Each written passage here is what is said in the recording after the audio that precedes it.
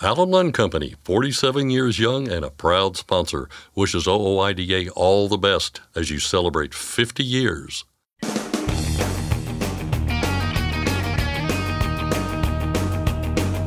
OOIDA, representing America's truckers since 1973, presents Landline Now with your host, Scott Thompson.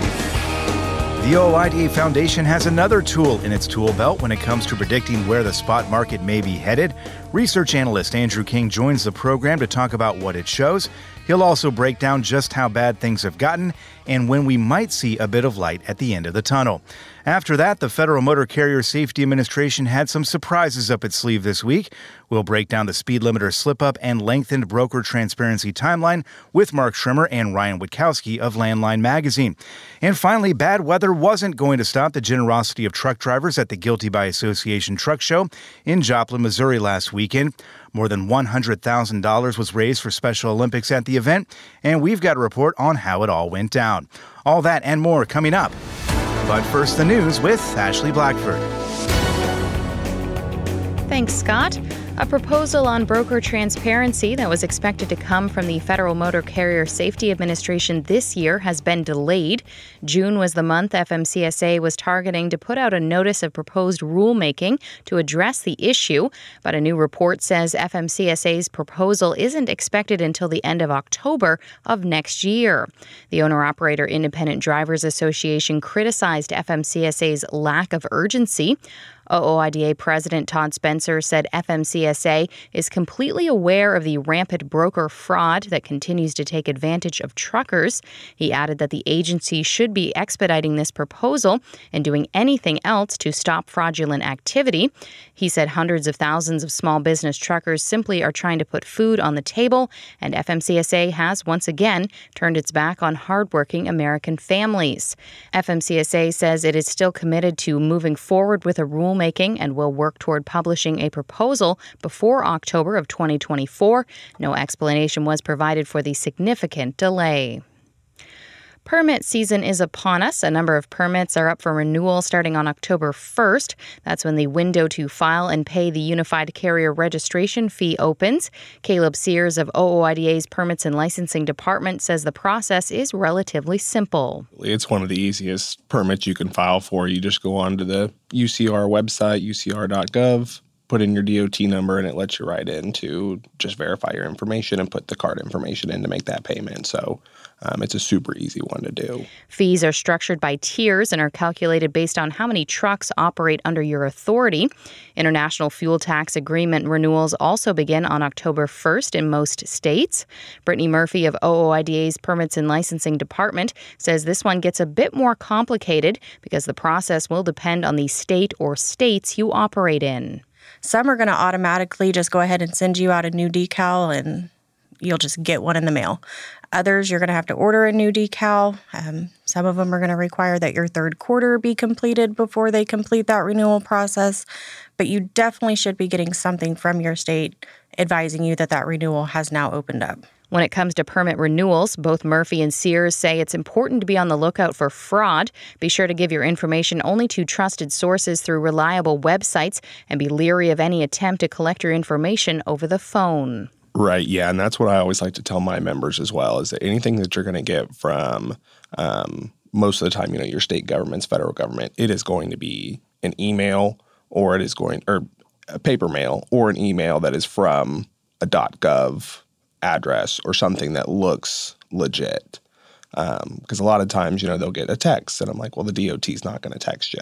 And they generally won't call you either. For a longer breakdown of permit windows opening this weekend, we have a full story on landline.media. Traffic fatalities continue to decline, according to the National Highway Traffic Safety Administration. This week, NHTSA released its early estimates of traffic fatalities for the first half of 2023. It estimates that traffic deaths declined for the fifth straight quarter. An estimated 19,515 people died in motor vehicle traffic crashes, representing a decrease of 3.3% as compared to 20,190 fatalities in the first half of 2022. NHTSA estimates a decrease in fatalities in 29 states, while 21 states, Puerto Rico, and the District of Columbia are projected to have experienced increases. Missouri's Highway Safety and Traffic Conference just wrapped up. Louis Pugh with OOIDA was there and spoke with me about how things went. But the thing that I really, really liked about it and, enjoy about it, and this is why we always say it's so important for OOIDA to be at the table representing truckers and small business, was the parking.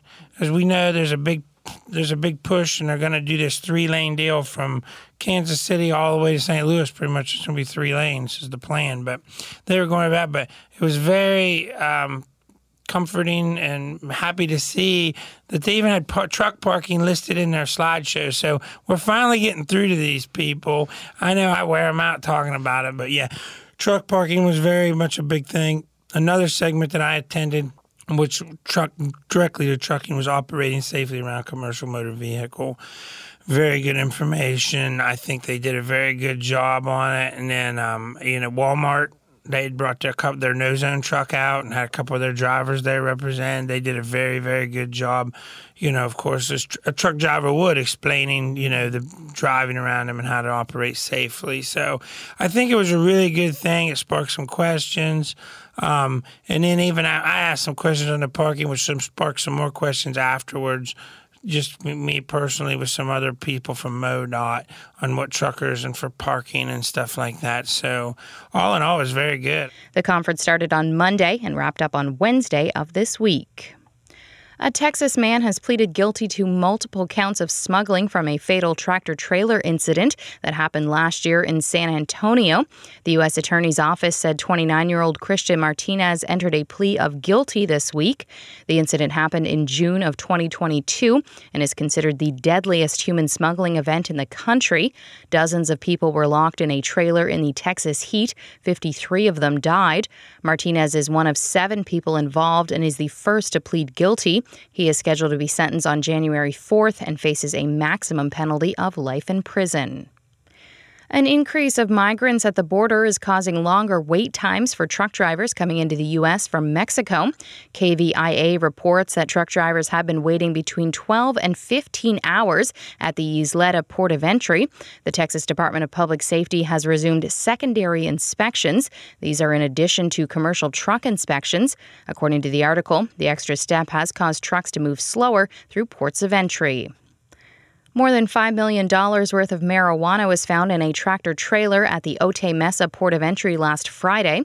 U.S. Customs and Border Protection reported that on September 22nd, CBP officers encountered a 46-year-old Mexican citizen driving a tractor-trailer with a shipment manifest for abrasive cutting wheels. During initial inspection, a CBP officer referred the driver and tractor-trailer for further examination. During that examination, officers discovered and extracted 102 packages concealed within the shipment. The packages were tested and identified as marijuana with a total weight of nearly 2,600 pounds. The Otay Mesa port director said even though officials have noticed a decrease in the smuggling of marijuana, it remains illegal. And finally, a recent traffic delay in Kentucky was caused by a horse that got loose and galloped down Interstate 75. UPI reports that sheriff's deputies and state police had to be called in to wrangle the animal. Lexington County Animal Care and Control said in a Facebook post that the horse, named Fast Betty, is now safe and sound at her new home. The whole ordeal took about 4 hours and had traffic backed up for miles. That's Landline Now News for today. I'm Ashley Blackford. Thanks, Ashley. When we come back, we'll get the scoop on the latest spot market conditions, taking the big picture into account and asking the big question, when are things going to turn around? Landline Now is back right after this. Thanks for listening. Be sure to like and subscribe. If you want more content, go to landline.media to get updated news, information, and archived editions of our show. Once again, that's landline.media. Firestone tires are for more of everything. More miles for every tire dollar, and more confidence in your fleet. At Firestone, we help fleets save with dependable value. Find your local Firestone dealer today at firestonetire.com/dealer. Ready to make more money? Use a better load board. For a limited time, get 50% off TruckStop Loadboard Pro. Just go to truckstop.com/go and enter promo code READY2023 when you purchase Loadboard Pro.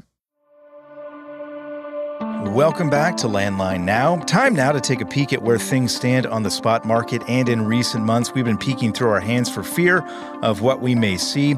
Here to hopefully provide some comfort, Andrew King of the OOIDA Foundation, which just put out its monthly report for August. Andrew, good to see you. Thanks for having me. I'm going to start by asking you the same question I have been asking you for months now and starting with for months now, Andrew. And that question is, what are you seeing out there that could masquerade as good news when it comes to spot market conditions? Do you have any good news for us? That's always a tough question, and I hate answering it because the true answer is not really. Yeah. And I know a lot of people are feeling that right now, and we do get quite a bit of feedback when we send out our monthly report of what they're seeing out there. It's definitely hard.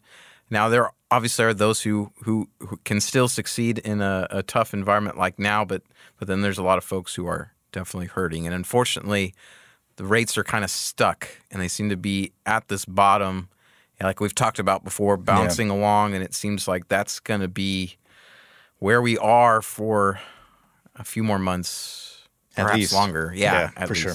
And we'll dig into these numbers here in just a moment. I did want to ask you about something interesting. I think it's new in the August report, is this inclusion of the spot market cycle indicator. I don't want to mangle this, so Andrew, tell us what this is first, and then we'll get into what it shows and what it means for us right now. Yeah, this actually, I came across this data while I was looking on LinkedIn, actually. A couple individuals, one we've mentioned before, and I think you've had on the show, Jason Miller, who's a professor at Michigan State University. And they have come up with this indicator that kind of predicts where the market turns, when it turns bear and where it turns bull. Obviously, over the last couple of years with COVID, there beginning of or second half of 2020 into 2021, we were definitely in a very big bull market, and rates were so high. And then since kind of the later part of 2022, things have changed, and this really tracks it quite well. It's basically kind of averaging out the difference of the spread that we talk about between contract and spot, and it has this 10% threshold, and every time the index crosses that line, the market turns. And so this is really helpful because this might actually be one of the most useful charts that we have in this entire report, because you can look at it and see where we are and how close we are to that market finally making its turn. I know a lot of people were hoping that it would be by the end of 2023, that they could see that changing. In fact, we even talked about that a couple months ago, that maybe during the holiday shopping season things would turn. But you can see through this chart that we still have a ways to go. And in fact, it's kind of pointing the wrong direction before the market is going to make that change into bull territory or like an upswing. And that's what we're looking forward to, and of course. But it looks like we have, unfortunately, a few months ahead. Yeah, and it's interesting looking at the chart because you mentioned there briefly the historical comparisons you can kind of take away from it. And historically, when you look at the chart, we're a long ways, it appears at least, from where we want to be, right? Can you just talk briefly about the comparisons and what it shows right now? Well, and that's what makes it so useful is you can look at past years. So when the index is above 10%, we are in bear territory. That's when the market is down. When we go below that 10% threshold, that's when things are looking really good. And so you can look at past cycles like in 2015, 2018, and 2022, where you can see where it went above that 10% threshold and we were having a down cycle. And then the opposite is also true. You can look at 2013, 2017, and the last half of 2020, where things switched. So right now we are kind of sitting above 15%. When we look at, especially you look at dry van or even flatbed, is even higher. We're close to 25%. So you can see that is quite a bit away from that 10% threshold that we're looking at, which I know is a little discouraging. And just like you said in your intro, you kind of don't want to look.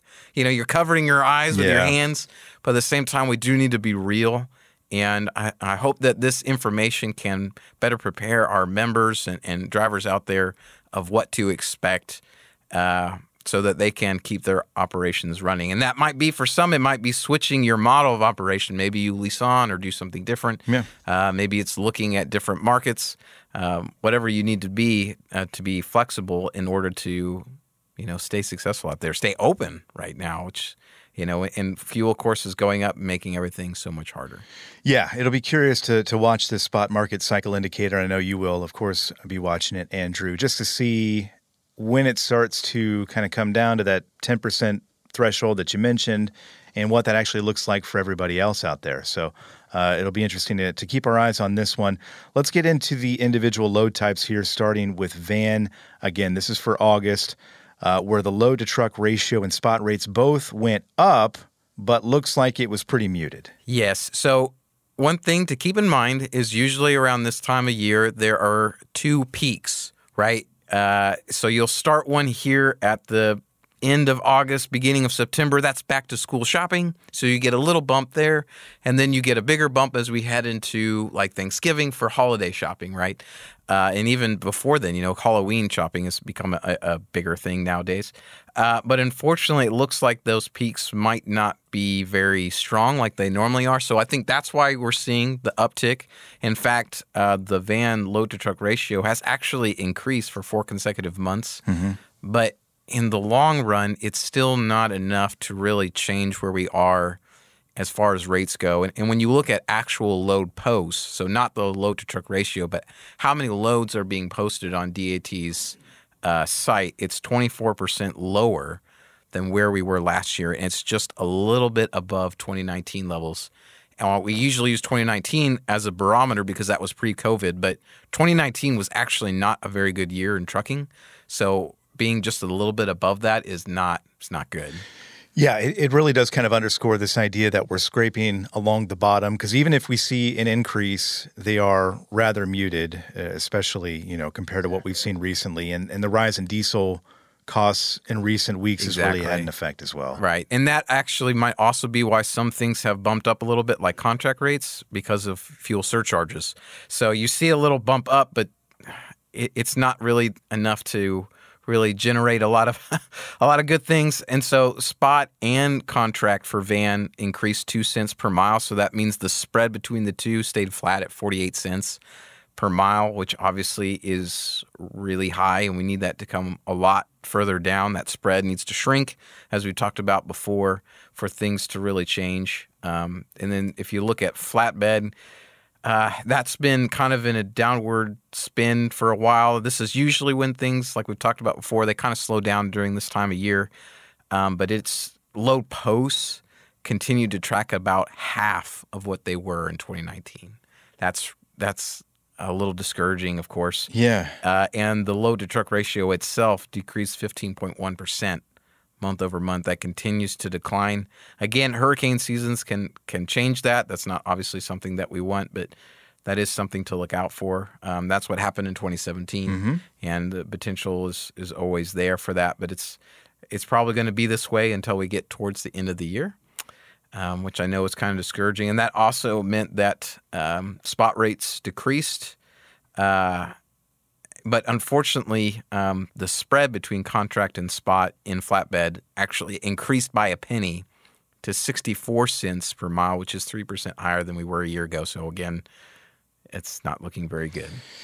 Yeah, obviously people out there can't see me. I've been shaking my head pretty much over the past 10 minutes or so, because it's just bad news after bad news.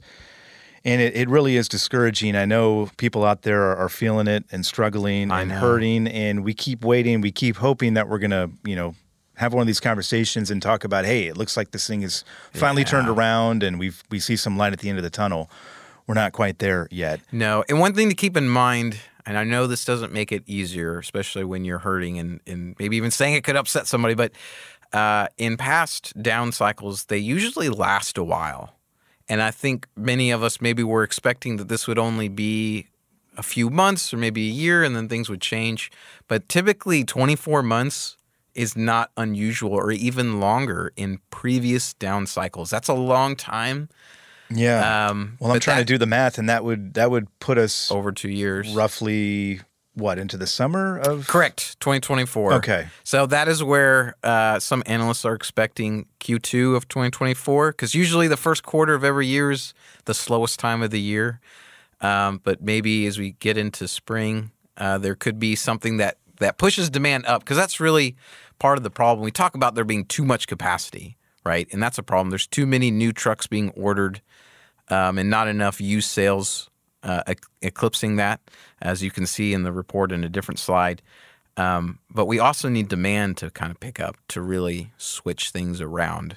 And that's also what will cause the spread between contract and spot to shrink.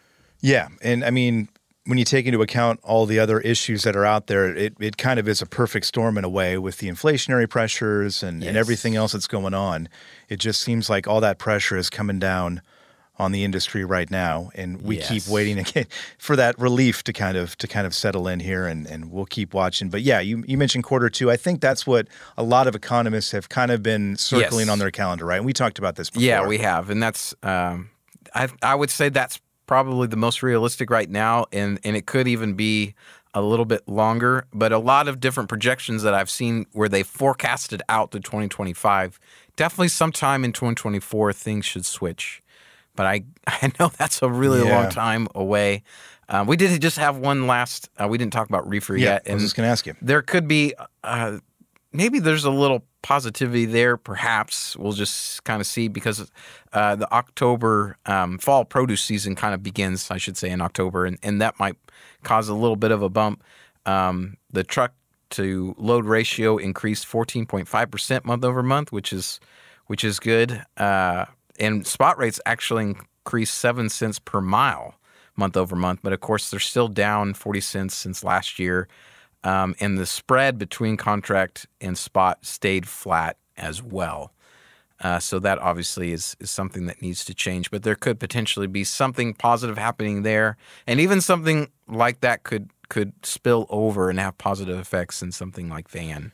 Yeah, I was going to ask you that because, we do see these things pop up from time to time where, reefer may have a good month or a couple of months, but yet van is, they're not having a good month or a couple of months.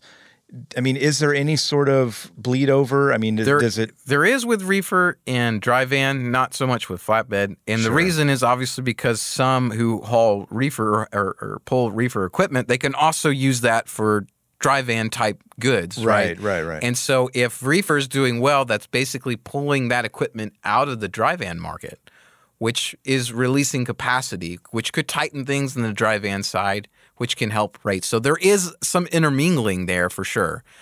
So that could have a positive benefit. But one of the big things that we're looking at right now is really manufacturing. That's kind of the main driver of freight, and we're kind of in a manufacturing recession. We have been here for the previous couple quarters, and we really need to see that change in order for this demand factor that we're really looking for to really occur.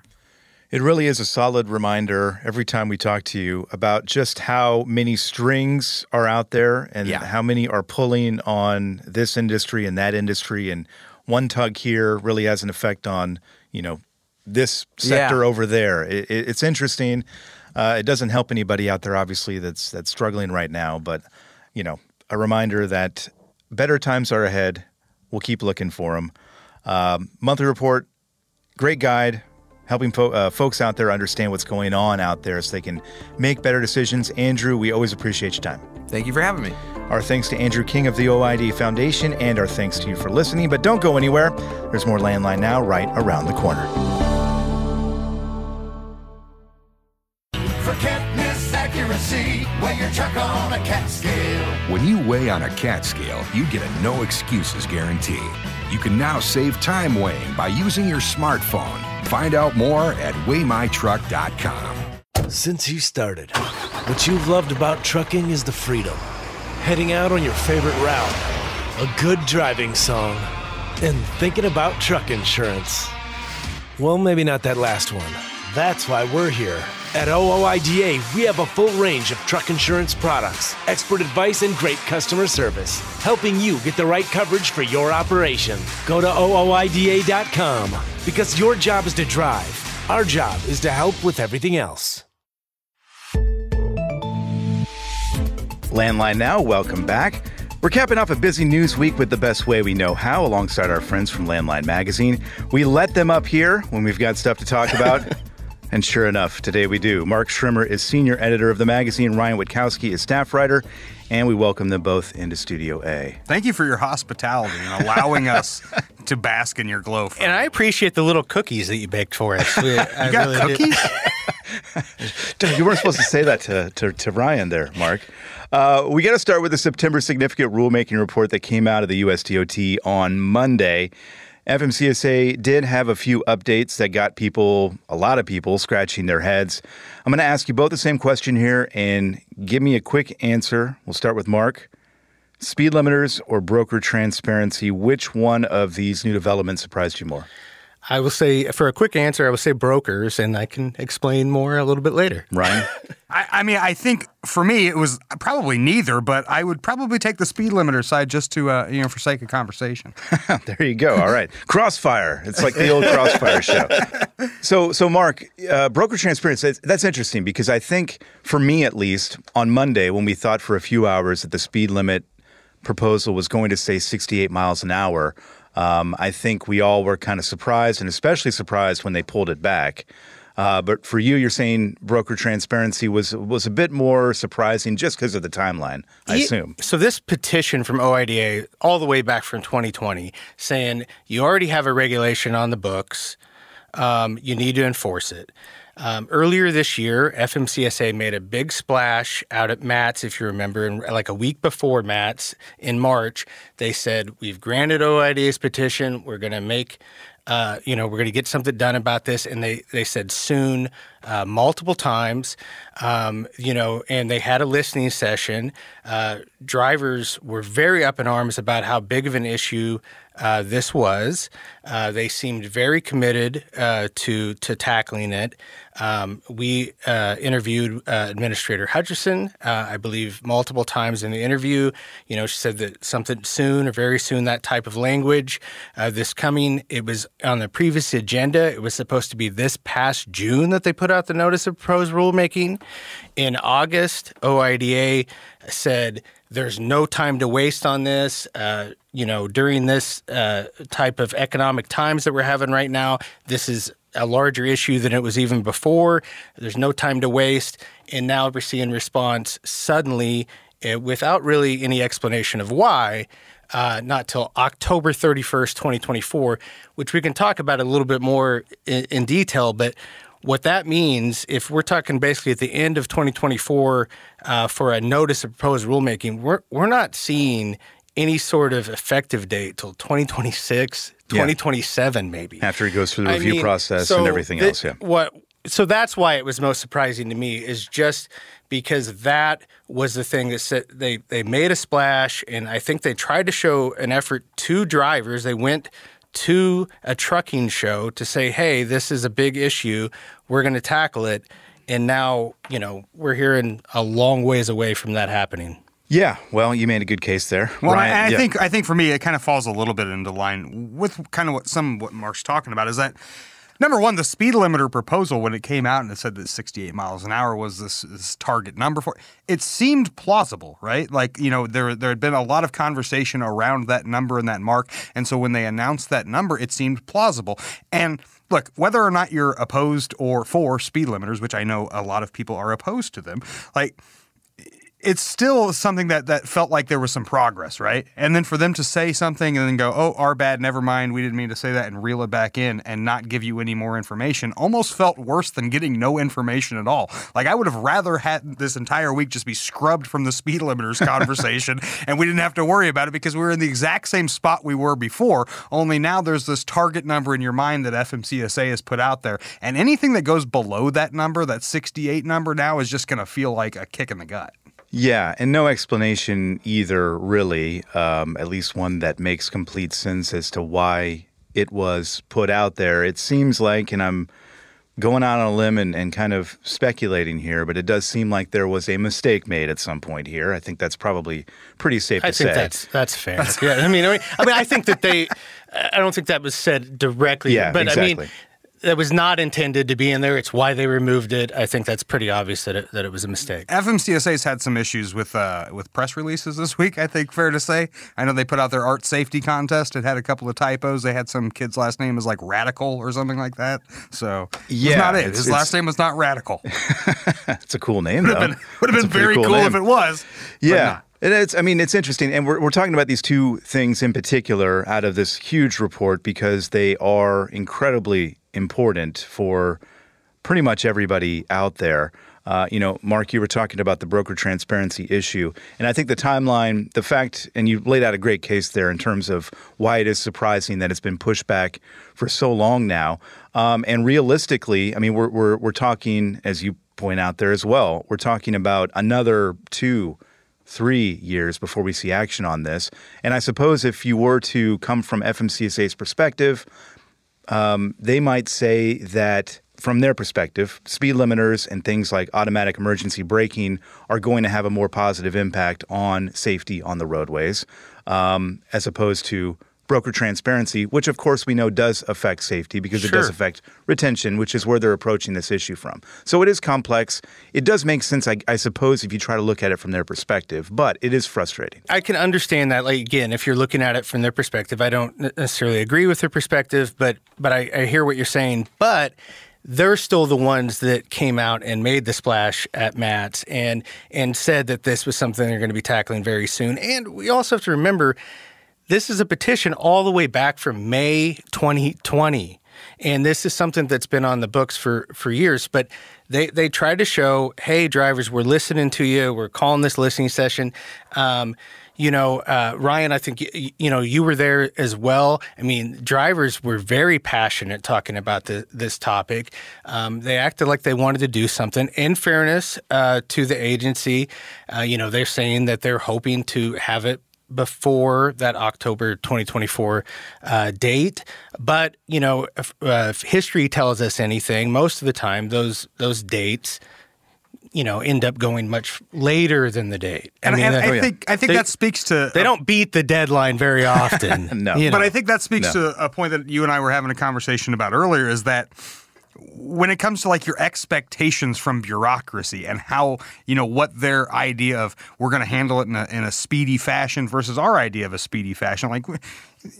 If it were up to a lot of drivers out there, this would take a week tops and we'd get it knocked out, right? That's not the way that it works with FMCSA, and you've seen that throughout its time. We're still waiting on them to certify laboratories for oral fluid testing that they approved back in May. There's still not a single one of those certified yet. So, it's not as if I feel like, and I don't want this to come off like I'm coddling FMCSA by any means, but I don't know if this is necessarily outside of the norm for what it takes in terms of a timeline. And look, I know that you're saying we're started in 2020 and now we're going to be looking at change maybe in 2025 or 2026.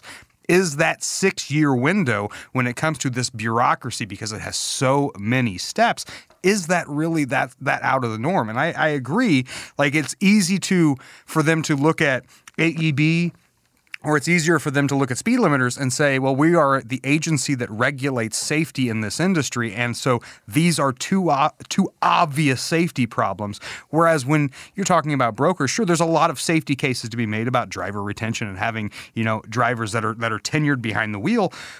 But it's more of a stretch, and it's an easier sell for them to say these two things are our priorities, and this one's kind of backburnered right now. So I think that, putting all of those things together, I get it. You want to see some change and you want to have some forward progress, but it almost feels like this is the pace that it is.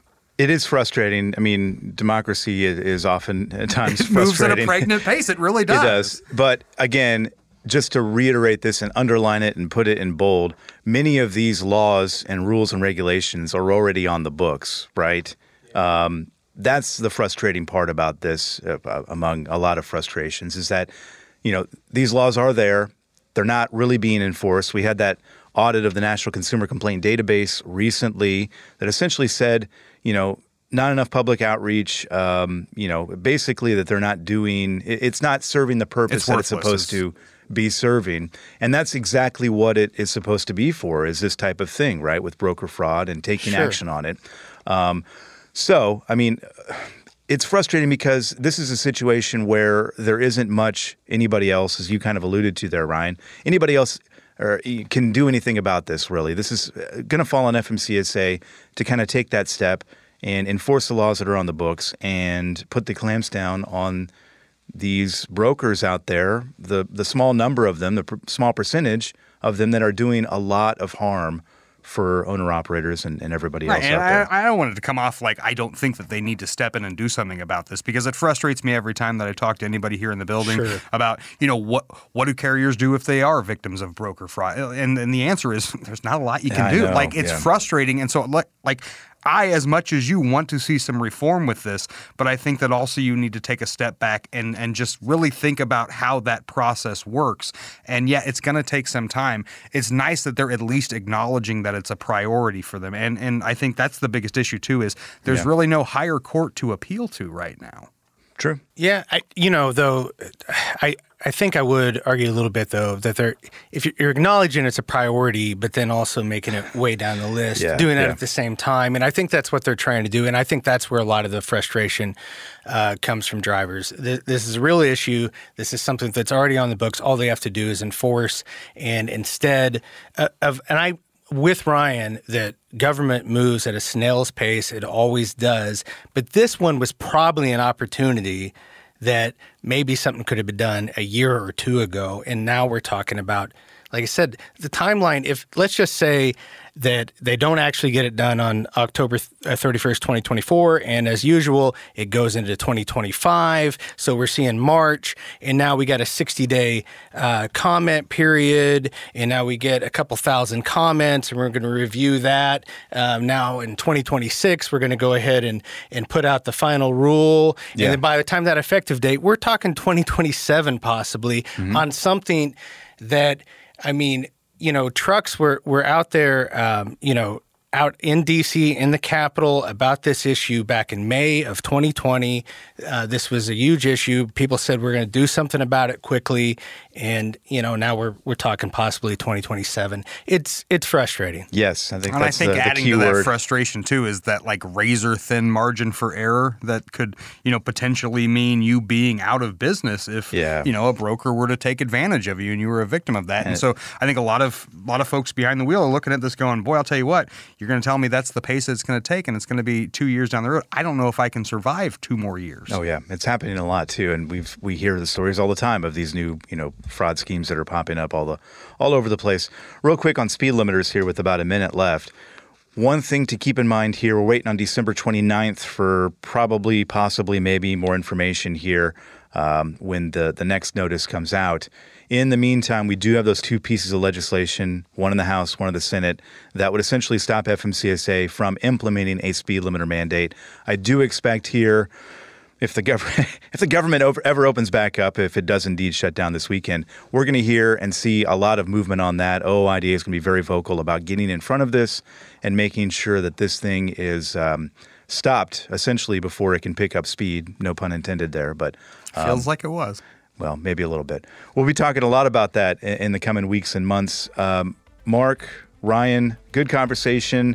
An important week, a lot of stuff going on, so we appreciate you coming by and helping us make sense of it all. Yeah, thanks for the cookies.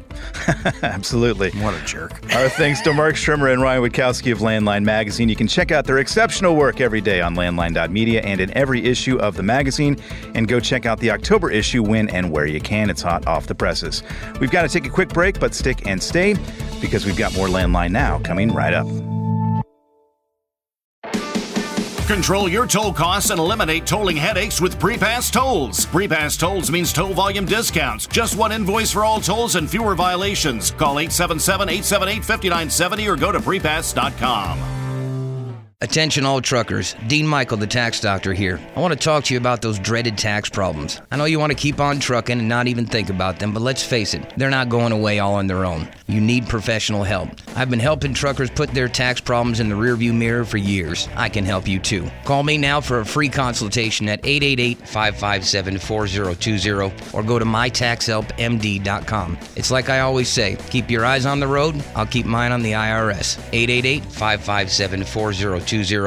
It's tested and proven. Burn 2.1% less fuel when you balance all wheel ends with Centromatic. Call 800-523-8473 to get the OOIDA discount. Landline Now, welcome back. 5,051, 5,051, 5,051, 5,000. Your way, sir. One of the most popular events at the Guilty by Association Truck Show is the auction and convoy for the Special Olympics.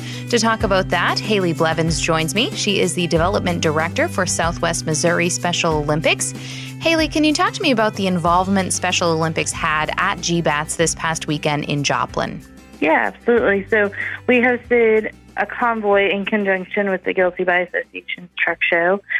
Brian Martin and his team allowed us to joined forces with them several years back, and it's been a really big event every year. Our convoy has anywhere from 200 to 500 trucks that participate every year. This year we had about 250 trucks sign up, and we had a table at their info tent registering people all weekend throughout the show. Luckily, we were still able to host a makeshift convoy, if you will, and we were able to still have a good majority of our participants come out on Sunday morning and drive in our convoy and just spread awareness for Special Olympics Missouri. Yeah, talk to me a little bit about, I know the weather kind of put a damper on things. Talk to me about what happened with that. I know the auction was Saturday, but then, yeah, like you said, you were able to do something kind of on a smaller scale Sunday? Yeah, so we decided that because we weren't able to host the convoy like we normally do, go through Joplin and then end down at Mercy Park for the concert due to severe weather threats and all of that, Brian and I decided that we were wanting to still host it because several of our participants were upset that we weren't hosting the convoy and that we weren't able to host the event the way that they're used to after so many years of doing this event with us. So what we decided was on Saturday, we hosted an auction. We auctioned off the top 20 spots like we always do. And then we decided on Saturday that we had enough time before the storms and the concert and everything like that happened. We decided that we could get a small group down the highway and back in that amount of time. So we took those top 20.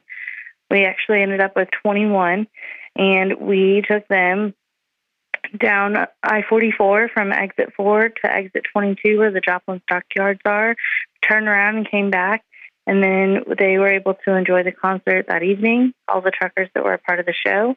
And then on Sunday, we had several of the truckers come back and rally with us on Sunday morning at 9 a.m. We met, we had a brief discussion about where we were going and why we were doing this, and we spread a lot of thanks and a lot of appreciation around to those truckers. We drove the same route on 44 down and back on Sunday morning, and all the truckers that were able to participate with us were extremely excited. They were having a great time, honking their horns for everybody going up and down the highway. It was awesome to see everybody just in the face of diversity, everybody was able to still come together and still support our athletes, support Special Olympics Missouri, and we were able to have a lot of fun still. Was there any worry with not being able to do what you normally do? Was there any worry with how things would go? Absolutely. As with any event or with any preset schedule, I guess you always have an expectation of what everything will look like. So on Friday night, when the city of Joplin decided that it was not in the best interest of the city for liability issues and to keep everybody safe, we wanted to make sure that we were still in conjunction with what they wanted, and we were still aligning with their their requests, but we also knew that we had a huge community standing at our back door asking questions, and so it was a little bit nerve-wracking just to see what we could come up with. It wasn't really until early Saturday morning that Brian and I were able to actually discuss and make a final decision on what was going to be able to happen and what we were willing to do ourselves outside of everything else we were being told from the city and all that. So yes, absolutely. It was very nerve-wracking. I was pleasantly surprised with how everything turned out and how smooth everything went. How beneficial is it to have events like this to do fundraisers to raise money for the Special Olympics? Well, it's extremely important. It's all my personal position in this organization is centered around fundraising and earning donations from our community to help our athletes in our community be able to continue to participate. We have local games, we have area games, regionals, and state. We also have we have USA games, we have world games. So we have a lot of reasons and a lot of passion on why we want to fundraise and support our athletes. So with that being said, an event that brings in an amazing amount of donations is extremely crucial to what we do every single year and every single day, because without any of these people coming around and rallying around an incredible group of individuals such as our athletes, it truly shows how much our athletes impact our communities and how much these people in our community genuinely care that our athletes are getting just as much opportunity to participate in sports and other opportunities that they might not normally get. Do you know how much was raised? Yeah, we have a rough estimate now. We still have some donations coming in, but from what we have as of today, we have about $120,000 that came in. Wow. And where does that money all go? Sure. So the money stays in Southwest Missouri.